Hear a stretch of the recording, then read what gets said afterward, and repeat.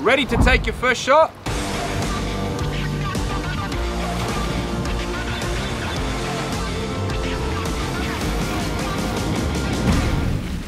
Taking your first shot is a big step. This is one of the final lessons before you'll be able to live off the land and catch your dinner. Before we take our first shot, many of us think that we shoot a spear gun similar to a rifle, where we have one hand down the barrel and the other one near the end looking down the scope.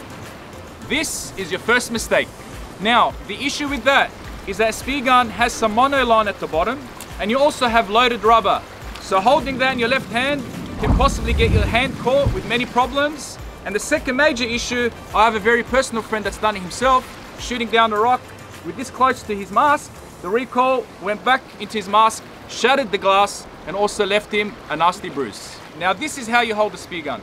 The first thing we do is we stretch out our arm and we make sure we use one hand away from our face.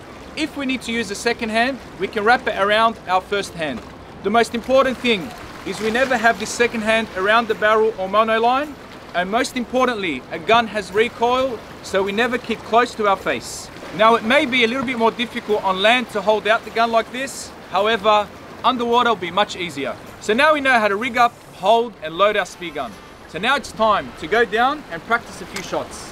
So we can set up a target like this, put it in a few holes and attach it to some weights to bring it down and keep it underwater. Firstly, we're going to breathe up and dive underwater down to the seafloor, using either the sand or a rock to prop ourselves up on. Try and slow your heart rate and relax. With the spear gun in your dominant hand, straighten your arm and look down the barrel, lining up your target. Once you're relaxed and have the shot lined up, pull the trigger. It's important to keep a straight arm, as this will not only assist your accuracy, but it will ensure that you do not hit yourself in the face with recoil. Now continue practicing your shot using your target, and what we should do is extend our distance to around 4 to 6 meters. Now be sure when you're taking your shot you have a float line and float attached, so that when you have that shot you can let go of your gun and resurface.